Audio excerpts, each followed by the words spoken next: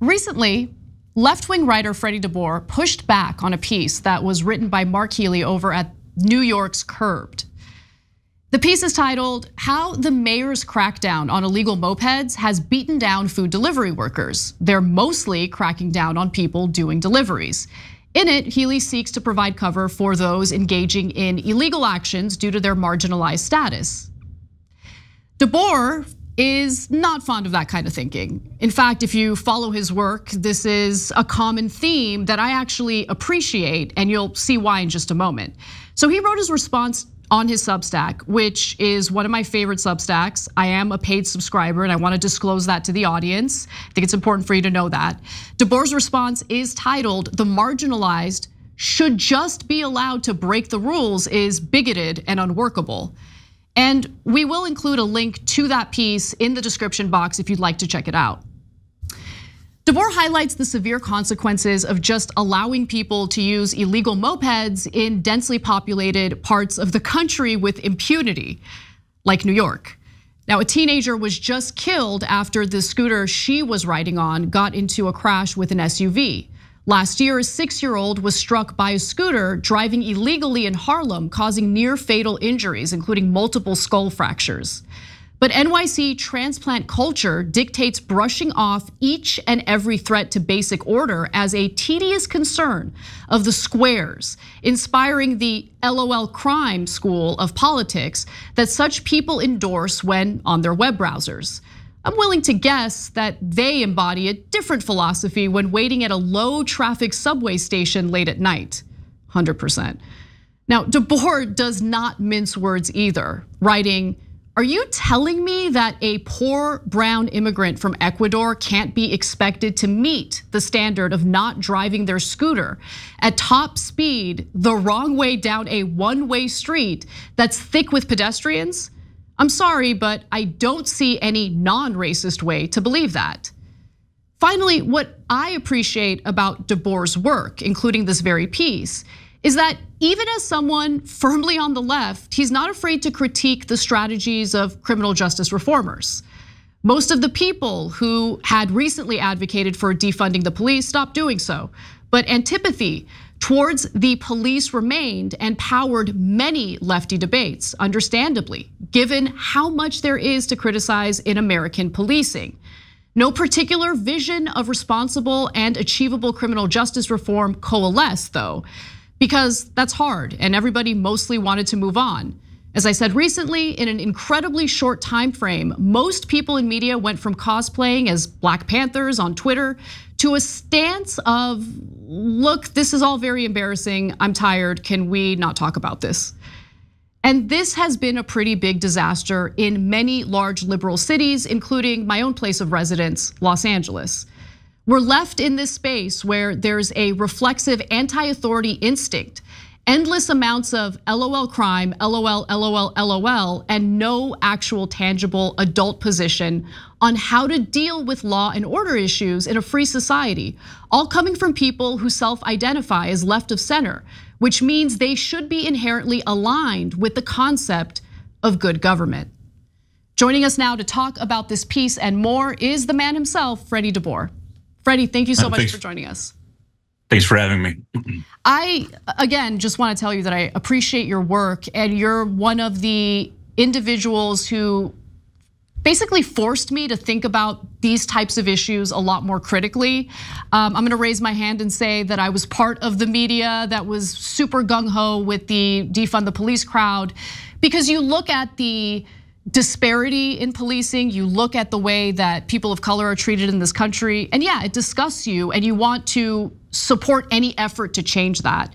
But as you point out, there are some issues that could actually lead the pendulum to swing back to a tough on crime direction. And in fact, we are seeing that in some liberal cities that had loosened up some laws, and in states like Oregon. Pausing here to deliver some honest truth as we do in our news coverage as well. TYT is facing challenges, guys, as the entire industry is. You know who could make the difference? You. If you hit the join button below, it's gonna make all the difference and keep us in business. We appreciate you, thank you. So the first question I wanna ask you is, why did you decide to focus on the moped issue for your argument in this piece, because I think a lot of people would look at that and be like, it's not a big deal. Well, I think that first of all, it's just it's a big deal in the sense that these are many thousands of interactions that are happening all over the city every time someone on an e-bike or a moped or a scooter is on the sidewalk and very nearly comes close to hitting someone. And that's a real quality of life issue that affects a lot of people all the time. I also think that with this particular sort of framing of it in the New York Magazine piece, you really have a sort of classic example of what contemporary liberalism just kind of can't wrap its hands around, which is you have a genuinely unsafe set of behaviors that are being committed by people who genuinely are marginal, who are linguistically marginal, economically, and many of them are undocumented immigrants. And the fundamental point that I have to make is the answer cannot be that we're just gonna let people do whatever they want if we think that they're marginalized. Of course, these delivery guys are highly sympathetic.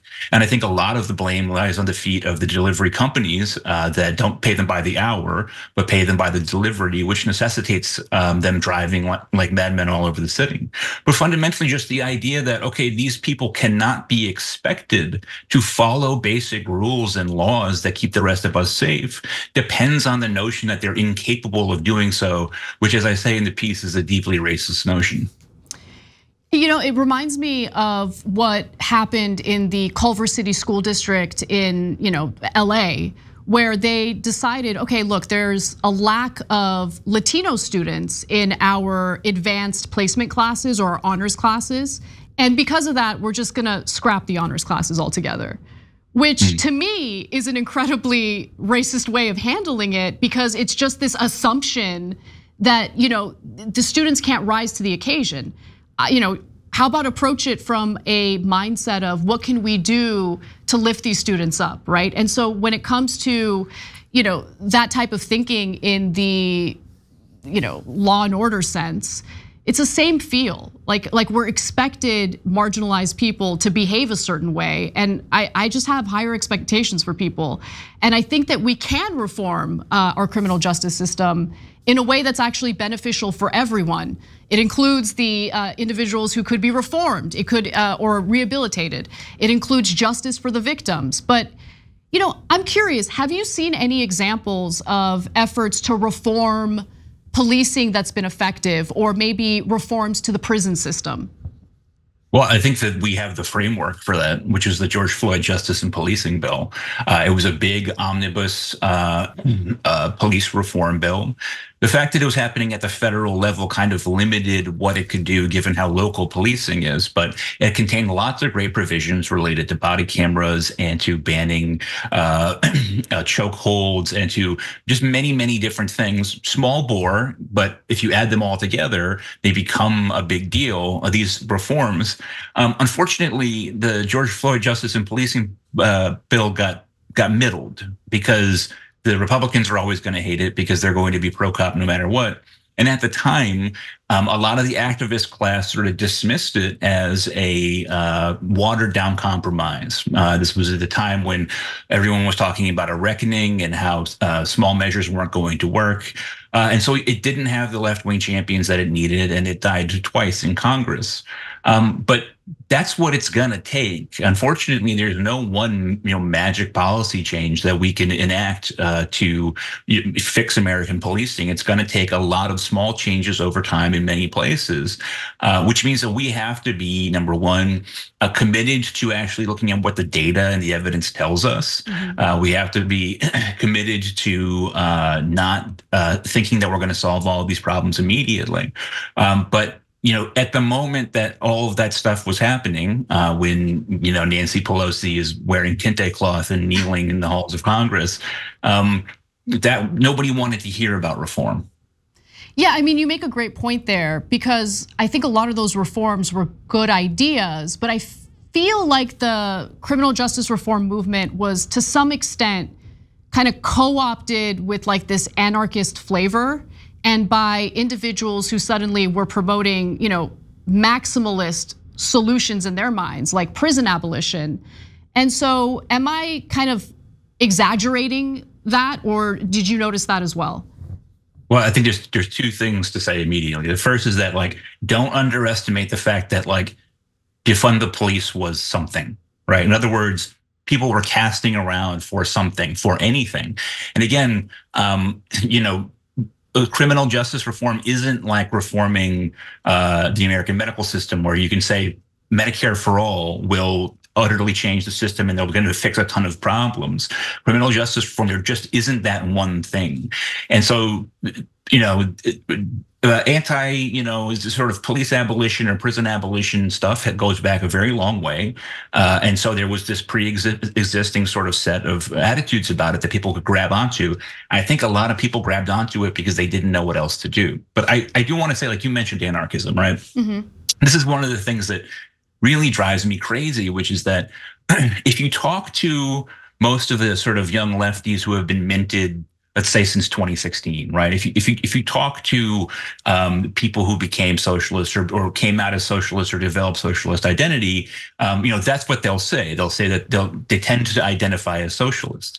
But there's no engagement with the fact that socialism and anarchism are two different things. Like there's this constant tendency to say, well, okay, reform of policing is a sort of liberal or not as far left sort of idea, whereas just getting rid of it all, that's the left idea. But that's not the left idea, all right? You can go back through hundreds of years of left theory of what the proper role of the police are in the state. Many very far left societies have also been quite authoritarian when it comes to law and order. And it just speaks to the sense in which, we recruited a lot of soldiers in the last 8 or so years, and I'm happy for that.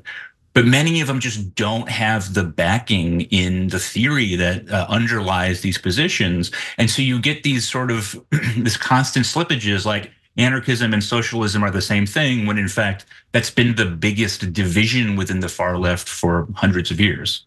Yeah, and you make a really great point in your piece about how it's important for the left to pursue policies that show how government works, how government can be helpful and beneficial to your life. I'm not talking about overreaching actions by the government, but I'm talking about funding things like, let's say, public parks or public transportation. Actually, public transportation is a good topic to just touch on right now, because there is a problem in places like LA with people who typically would use public transportation no longer wanting to, because there's been this permissive attitude toward drug use. And I'm talking about hard drugs, like people literally smoking methamphetamine on the train, which bothers people. You don't want to inhale that, you don't want to see that.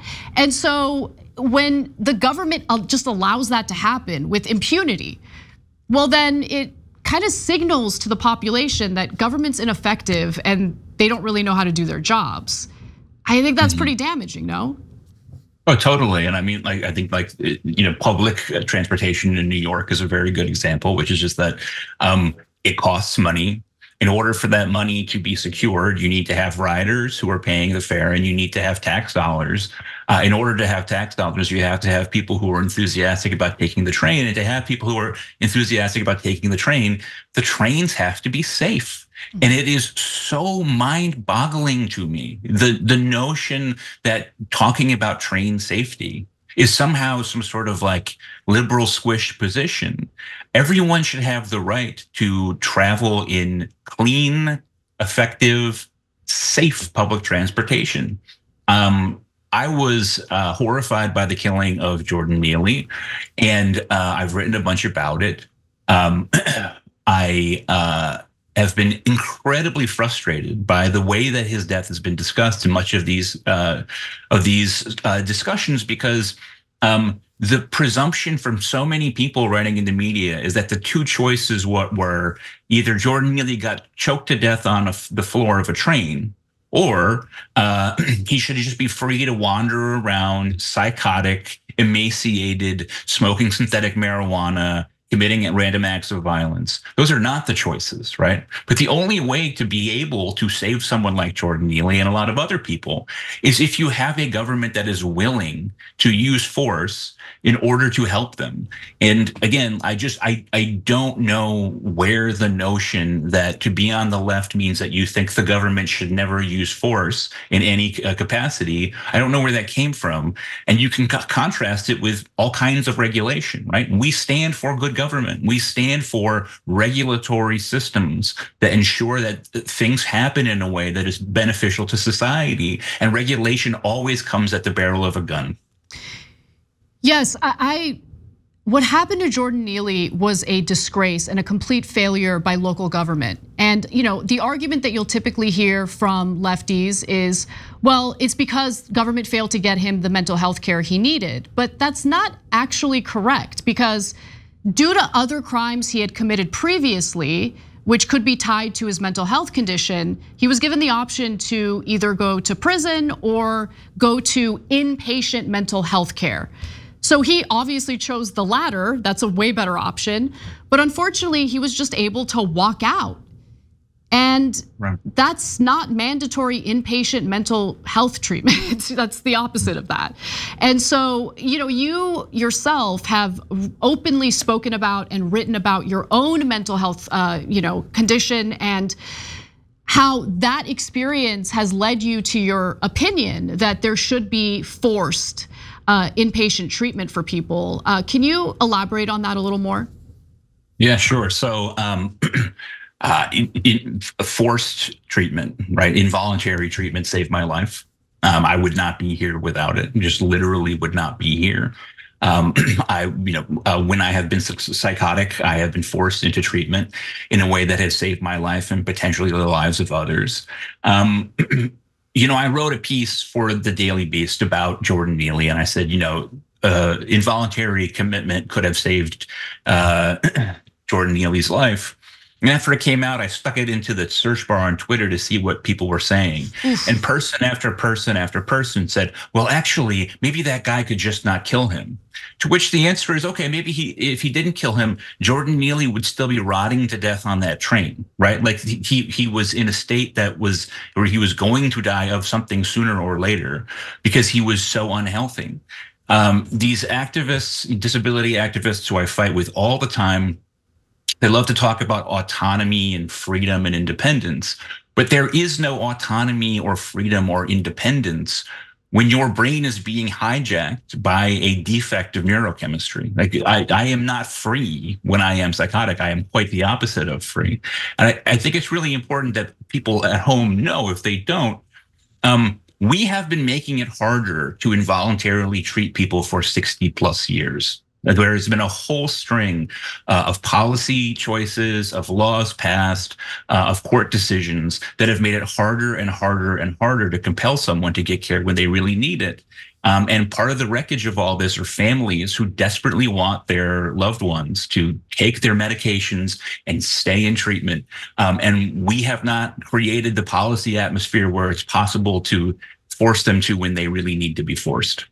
What would you say to those who push back against your argument here and say, well, we've already had experiences with the asylums of yesteryear and they were awful, the conditions were terrible, people were mistreated, and we don't want to go back to that? Because that is a common argument or counterpoint that people make.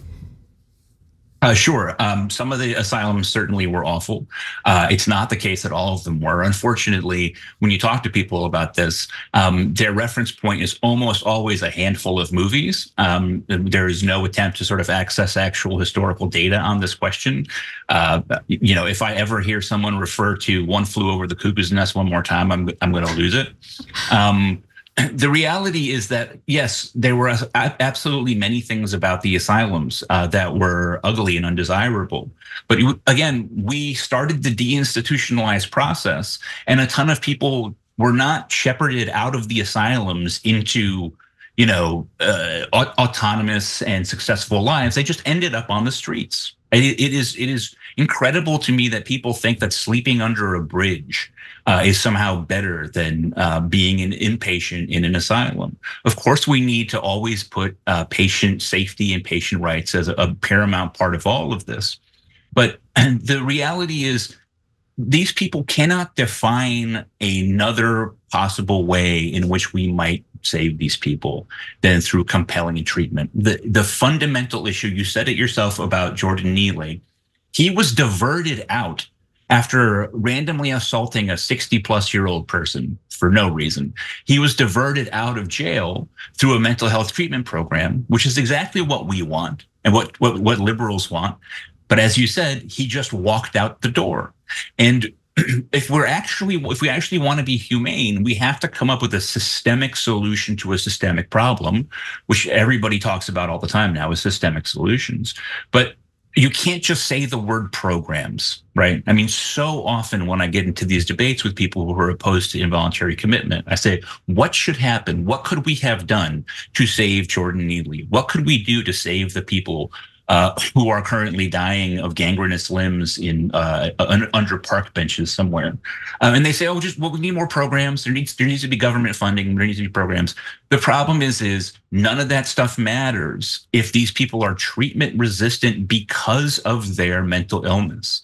It is a very common feature of psychotic disorders that they prevent people from being able to understand that they're sick. And if your solution is just give them voluntary programs, the problem is that's tried many places, it's been tried for many years. And if you can't compel people to stay in their treatment, they're just going to end up on the streets again. Freddie, I could talk to you all day. There's so much work that you've put out there that I'm appreciative of, and I'm very appreciative that you came on the show today and discussed these controversial topics with us. Everyone, please go check out Freddie DeBoer's Substack. I promise you will not be disappointed. And Freddie, thank you again for coming on to speak with us. I hope you'll come back soon. Thanks for having me. Thanks for watching. If you become a member, you get to watch all this ad-free, except for, of course, this ad. Still, hit the join button below.